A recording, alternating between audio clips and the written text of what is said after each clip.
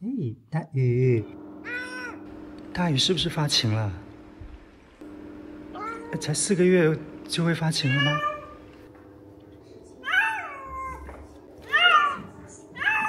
天哪，听这个叫声，肯定是发情了。大禹，你还天天赖在瑶瑶妈妈身上呢。大禹，你一边当宝宝，一边还要准备生宝宝了。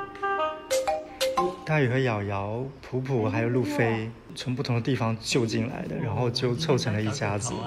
瑶瑶妈妈真的是母性非常强，感觉大禹和路飞都没怎么长大。然后我们全自动多毛棒，还会转动啊！没想到大禹就突然发情，天哪，糟糕了！路飞，宝宝，你好。还好路飞还不知道怎么做哎，他比大禹还小，纯粹是被动发情。抱抱就好了哦，抱抱就好了。普普也还小哎，还懵懵懂懂的，不过这样抱的姿势倒是很标准。大禹还害羞呢，他听到爸爸过来就跑掉了。普普好像只知道咬住脖子，其他都不懂。还好，要不然真麻烦了。大禹还这么小，又不能做绝育。天哪，如果大禹没有救进来，他自己在野外的话，这么小就当妈妈了，肯定是很惨的。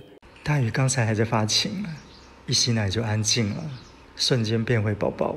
瑶瑶，让他吸一会儿吧。啊，原来大禹你玩玩具的时候也会忘记发情啊！毕竟是孩子啊，孩子啊！要藏起来哦，要藏起来，是不是？把它藏起来，是你的，这是你的战利品哦。还好我们是宝宝，还有玩具可以分散注意力。大禹来再玩，不要再发情了。他只要一发情，我就拿那个逗毛棒跟他玩，然后他就会跟我玩。就注意力分散，以前的大猫发情没办法的，它因为是宝宝才可以这样，它就立刻忘记了。它还是气鼓鼓的在这边走来走去，它也可能想出去了。对，它也是非常早发情的，它也大概5个月的时候发情的。它自己很吃惊，我已经很惊讶了，没想到大禹4个月就发情了。但是当时因为太小没办法做绝育，他们也是排了一阵子，然后大禹还要去找它。也是向提早发情的前辈请教经验了。哎呀，她是小姑娘了，不要跟她吵架了。一边工作一边带娃，真是不容易。玩一玩，让你分析一下啊。这2天就暂时把普普和路飞隔离到这个房间，原来是 Lucy 家的5个孩子住的。路飞跟普普都是社牛，他们2个都是。普普和路飞还真的是社交猫，一点都没有紧张。棒，小陈，你也去玩一下吗？你去跟路飞玩一下吗？Lucy 家的5个孩子都在这。导致 Lucy 家的这几个就比较警惕的样子。小看我丑。大禹，忍耐一下，我摸一下肚肚啊，我检查一下。我很担心大禹怀孕，每天都要摸一下肚肚，摸一下那个乳头有没有变化。哦，很好，现在是没有问题。那先去玩吧。正好请诊所的医生来给瑶瑶一家打疫苗，他也说没见过4个月就发情的。什么？我说他的牙子都还没有成熟。他就是奶声奶气的，然后而且又会去找瑶瑶吸奶。你看，他这还是个宝宝，他还是需要去找妈妈的感觉。大禹，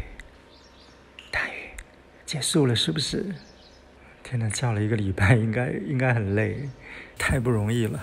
多亏了瑶瑶还有玩具，所以家里有小猫的也要特别观察，别让他们意外怀孕了。嘿，大禹路飞，你们又变回姐姐弟弟了。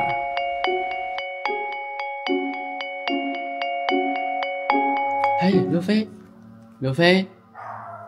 飞，不能捣蛋哦！糟糕了，你又给我捣蛋！我刚扶起来，你又给我弄倒。哦，你们3个都在这边看着水掉下来。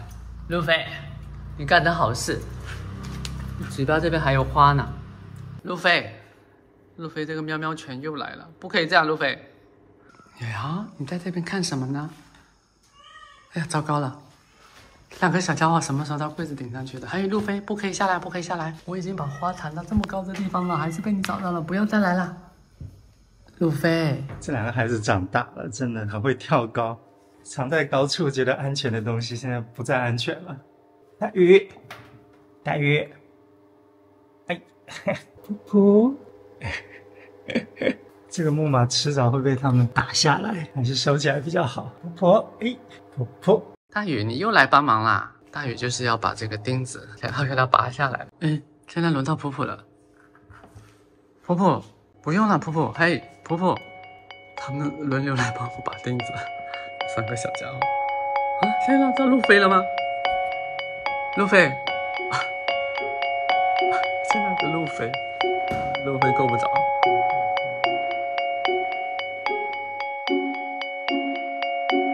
嘿，宝宝，你们三个在干嘛呢？宝宝，大宇和路飞就近来1个多月的时候，我们就发现他们很少主动找我们。一开始是很喜欢抱抱的，到后来就不太过来，除非是有猫条啊、冻干啊。知道了。就是时刻要吃到才可以。对。当然，我们就去抱它的时候是没有问题的。路飞，路飞真的很宝宝。哎呀，你怎么会发明在这里面？大宇啊，护住啊，不要再洗了啊！大宇，你也要来了吗？啊，大宇。今天好像没有发情了，哎，当妈真不容易啊！瑶瑶，来出来吧。大宇路飞整天找瑶瑶撒娇，瑶瑶就找我们撒娇，这是一个链条吗？感情的链条。瑶瑶又来讨摸摸了。瑶瑶，要添饭了是吧？稍等一下哦，先拿起来。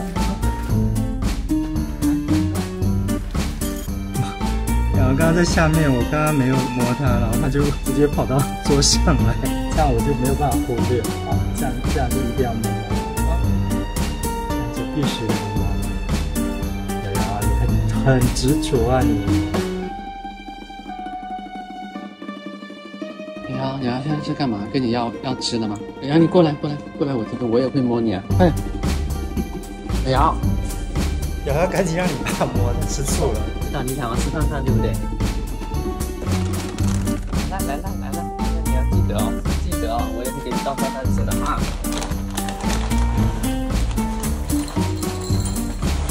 好，来了，哎呀，又来了。哦，这样我没法工作呀，怎么办？你这么可爱，我真的又舍不得把你放下去，然后我真的是手都快长痱子了，好热。哎呀，怎么办？又很难拒绝你，你真的是超可爱的。哎呀，软绵绵的，一定要枕在我的手上才舒服。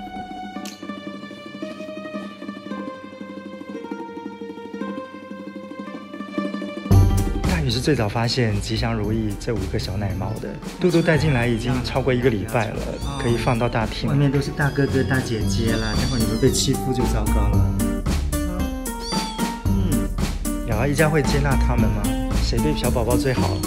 瑶瑶这个超级有母爱的猫猫，会不会照顾他们呢？小幼幼班，下期影片揭晓。